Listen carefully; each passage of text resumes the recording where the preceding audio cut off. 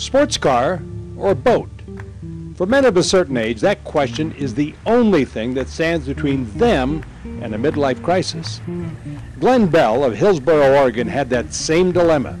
It had less to do with averting crisis than it did with satisfying a lifelong ambition. But the question was the same: sports car or boat? Instead of weighing the pros and cons and settling for one or the other, Glenn stumbled upon a very unique answer to his quandary. Well, I got both. It's fun because I can drive my little sports car, and if I see a boat ramp anywhere, I can just, and then you watch the people take a double take. Glenn's solution came in the form of the Amphicar, the world's only amphibious automobile ever sold to the public. Built in Germany, this aquatic coupe bridges the gap between earth and water in a way that hasn't been reproduced in 4 decades. This is a 1964 Amphicar. The designer just had this crazy idea to build a little sports car that you could also take in the water. The production was from 1961 to 1968. They produced approximately 3,800, and 3/4 of those came to the United States. It's believed that there's probably about 350 left that are operating. Glenn's interest in the one-of-a-kind roadster began as a youth in Reno watching Amphicars drive down his street. A chance encounter in Oregon years later led him to a neighbor's backyard and the chance to refurbish one of his own.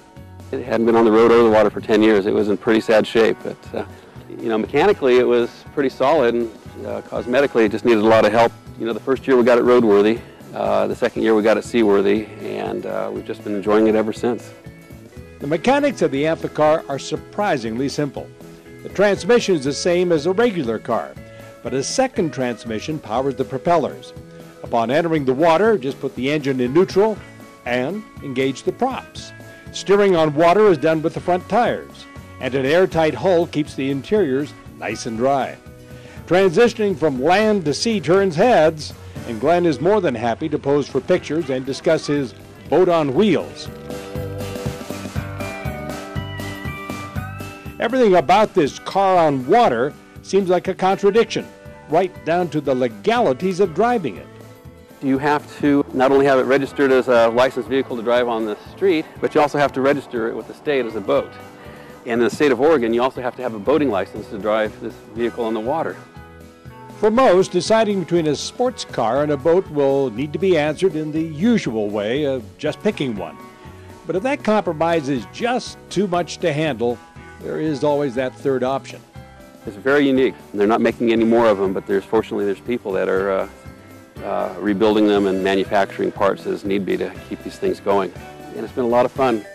From the Trailhead, I'm Don Donwell.